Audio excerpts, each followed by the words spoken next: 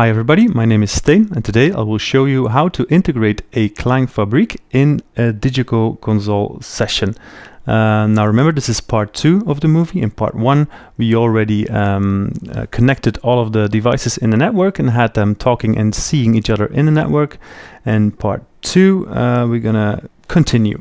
Now let's go to the config tab of the KLANG app and to the external control tab. Now make sure you're still in setup mode, this is important, and then go to the system tab. Here you can choose the clock speed mode, 48K in my case, and you can choose the number of outputs you want on your KLANG fabrik, which in my case is 5. Now if you want 4, you push 4, that'll give you 48 inputs. Now remember, that's why I think it's really important, for you have to push restart to apply this setting, but in my case I want 5, so I won't do this. Next up, we're gonna do some audio routing on the KLANG.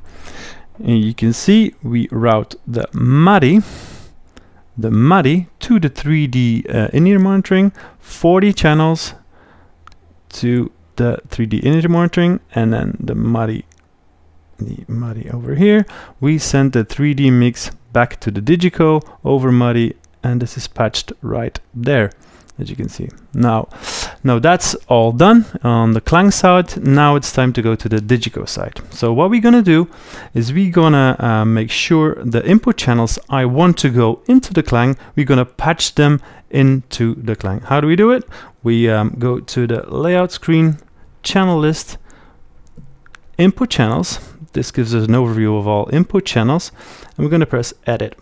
Right here we can push the outputs tab, which will give us the direct out tab. And now if you remember from last in part 1, I labeled my KLANG as KLANG MADI.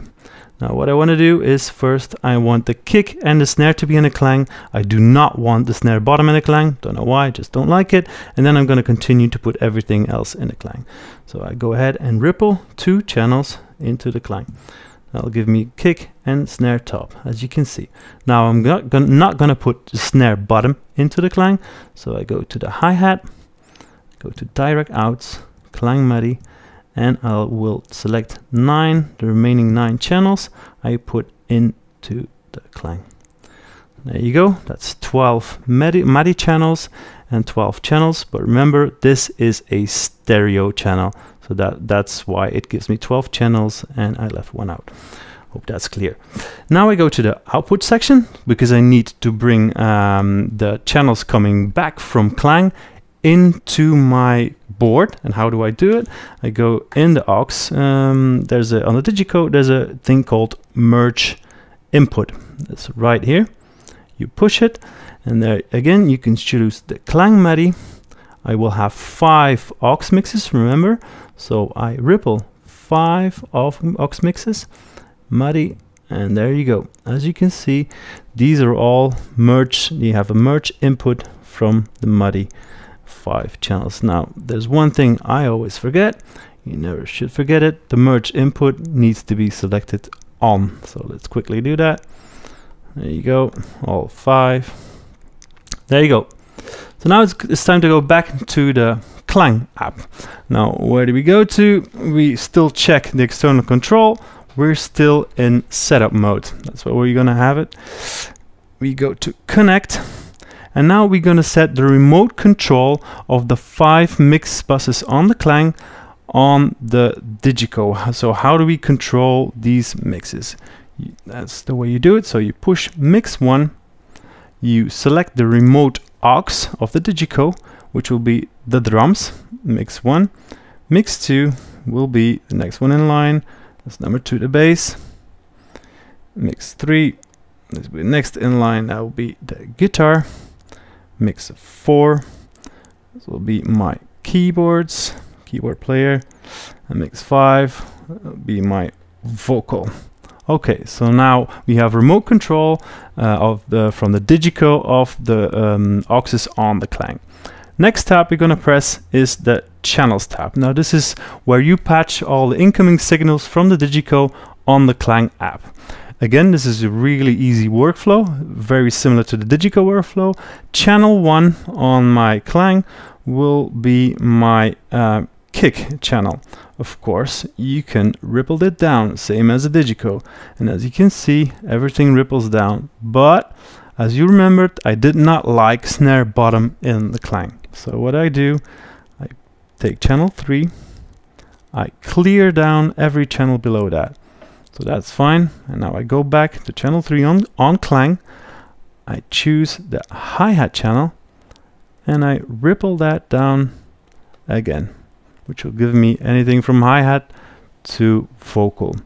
Now everything is okay, seems okay to me, but look here, there's a red, the link section is red. That is exactly what I expected, because we're facing a stereo channel.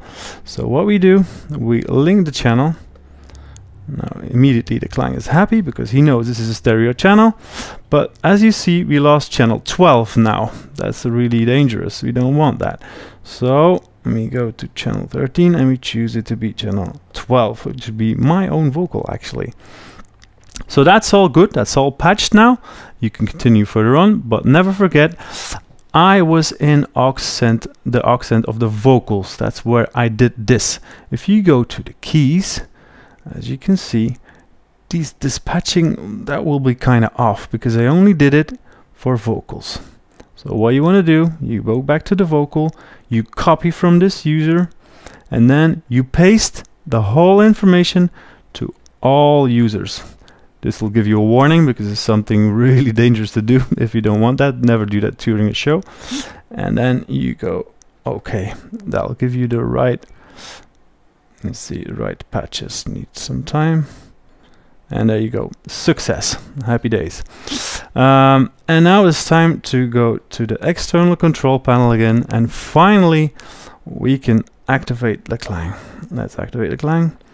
There you go, this is active, pulling mix settings from console, and the Klang is on. So as you can see now on the channel list, on the fader section, there's no faders assigned to any aux mix. So that's what we wanted, because when we go to the DiGiCo and we go to the input channels, there's not a single channel assigned to Klang. Now, how do you assign Klang on the DiGiCo? Almost there. So in this case, I'll take my vocal, which is actually coming into the Klang. I'll push the aux send, and this button enables you to activate or deactivate the Klang. So you push it, and then I activate the Klang in the drum section. And now what I'm able to do is I can now have my vocal turn around in the aux sends, and you can go ahead and play around with Klang, which would be a very cool thing to do. So that was it. I hope you enjoyed the video. Hope you liked it. And if you have any questions or comments, please leave them in the section below, and I will try to answer them as soon as possible. Thanks for watching. See you next time. Bye.